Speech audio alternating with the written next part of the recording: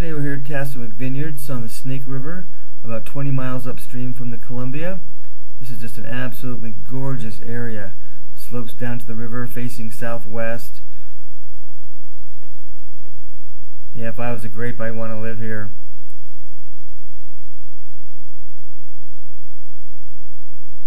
Another view looking back towards the Tri-Cities there.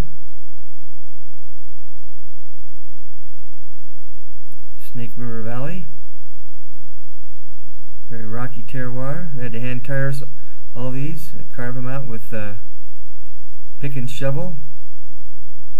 This is the Sara block right here. There's Eric down there. Oh, and he's got our wine. Tasawik is named for the Tasawik Indians. They're a member of the Palouse tribe, a group of the Palouse tribe. And apparently Lewis and Clark stopped in along here as well and may have actually capsized their boat. Well, this is just really, really beautiful this morning. The fresh clusters on the vines, and you can see the terroir in the background. This is really, really gorgeous. We're going to drink some really, really good wine soon. Hi, I'm Dan from IDrinkYourWine.com. We're out here today on the banks of the Snake River at Tasawik Vineyards with Eric Dahle, Sara, Broetje, the owners. This is just a gorgeous, gorgeous terraced vineyard. Man, you couldn't ask for a nicer site. You want to go ahead and tell us a little bit about that, Eric? Yeah, so we're in the lower Snake River, about 20 miles from where the river meets the Columbia, upriver. And we planted a vineyard in 2003. We have Merlot, Cabernet, Sangiovese, Syrah, and a little bit of Viognier. And it's just a beautiful textbook vineyard site. Southwest exposure, good air drainage, good water drainage. So we get the sun, we get the heat units, and we get a moderating influence from the river, which is about 350 feet below us. Okay. Just been really lucky and blessed with a good site. Yeah, I can tell. They always say that the best wine grows in the best view, and boy, this is one of the best I've seen. Sure, I understand this was some land that belonged to your family that was not really being utilized for anything. Yeah, right. This particular stretch on below the bluffs is my family is into apples and cherries, and this is not a good site for that. However, it did turn out to be an excellent site for a vineyard. We have a nice airflow drainage on the slope. We get a lot of heat coming off the bluffs above. In the summer it's between 100, as high as up to 115 degrees. It's a really rocky site, especially here in the Sara block.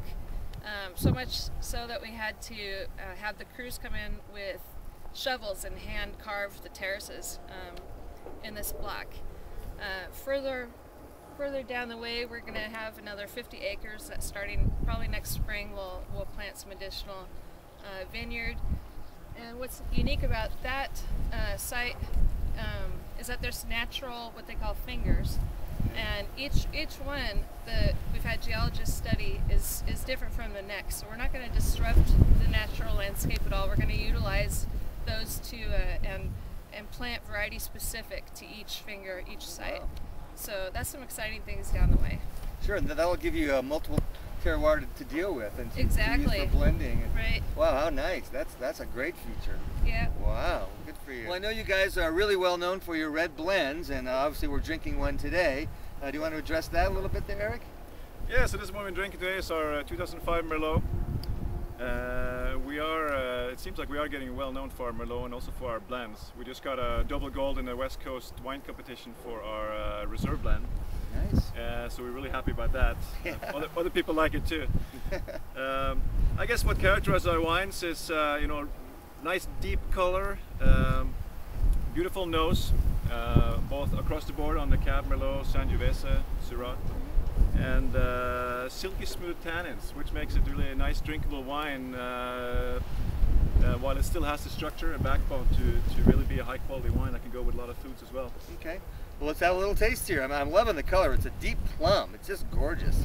And oh yes, and it does have that nose. Oh boy, I'm a big fan of that for sure.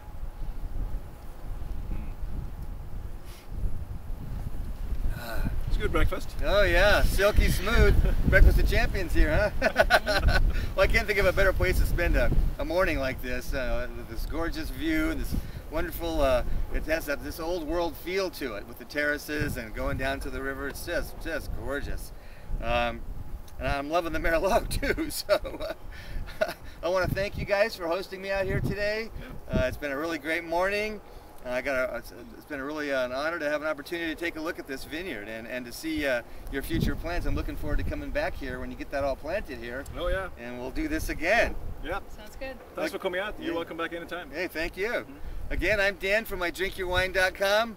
We're here at the Tasawik Vineyards with Eric Dahle and Sara Broetje. And again, remember, if you're buying, I'm drinking. Cheers. Cheers.